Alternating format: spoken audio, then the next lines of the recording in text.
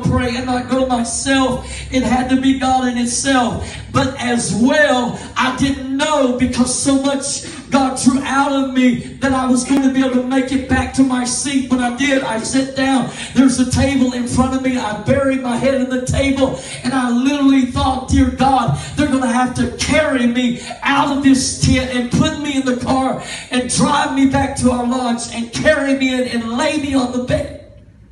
Okay. Right. I don't fully understand all of that. Wow. Now, He did strengthen me, and I was able to walk, but the rest of the day, you have to understand, the service went into the late afternoon hours. Much of the day I slept. Because when God is doing something like that spiritually, the body a lot of times isn't able to handle it. Right. Yeah. Right. To some degree. What happened? Praise God. They were sticky. Civil War. Bishop from Malawi told me how even in that province, because they border Malawi, many of them through their lifetime have been refugees in Malawi. Debbie shared with me as she prayed for many of the ladies. Many of the ladies would tell her that they struggle with walking in fear day in and day out, that something is going to spark another civil war, and they will be what they have now, peace and tranquility and liberty and freedom, and not afraid of fighting is going to be taken away, and they're afraid for their kids, they're afraid for their family, and so they battle that fear. Yeah. They were sticky. Lord. They were standing in a mess. Lord.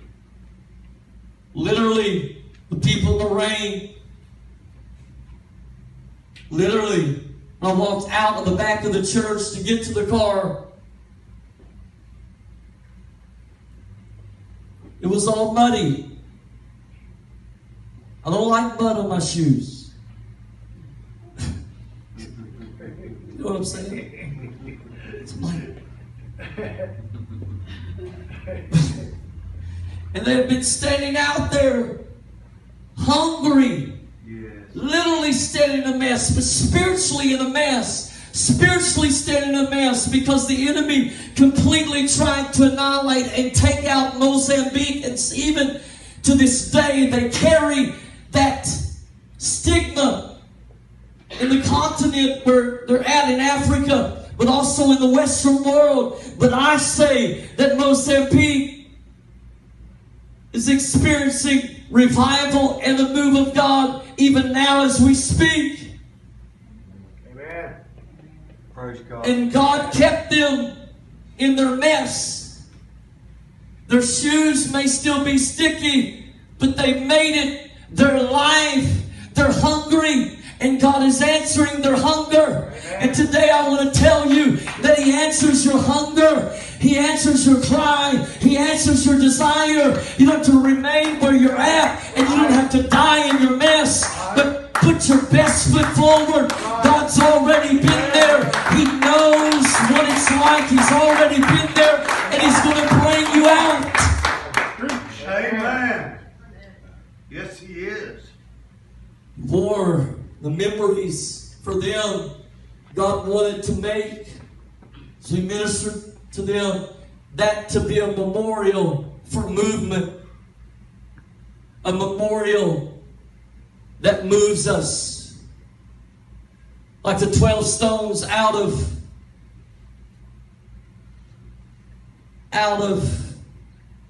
the Jordan. They went back in, as you know the story.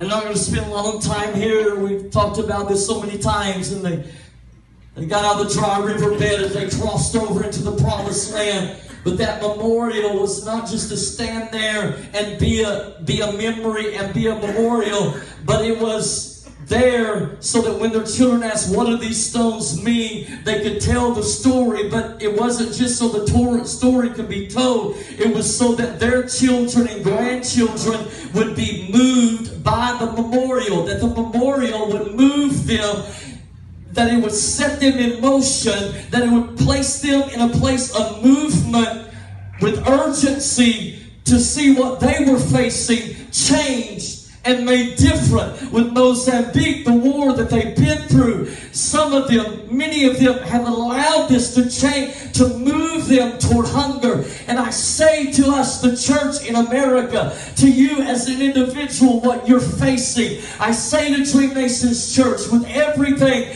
that is going on in our nation, in our families, in our lives, what we are facing and what we are dealing with, God has already been there. Let it be a memorial that moves us into action with the spirit of urgency, that we go forth and say, we will not die here. We will not lay down here and quit.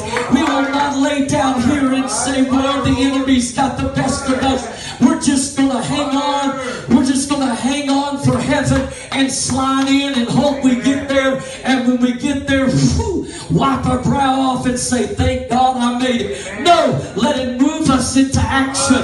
Let it move us into hatred for the devil, not people. Let it move us into desire to seek the face of the Lord like we never saw him. Let it move us into allowing the Holy Spirit to spiritually clean our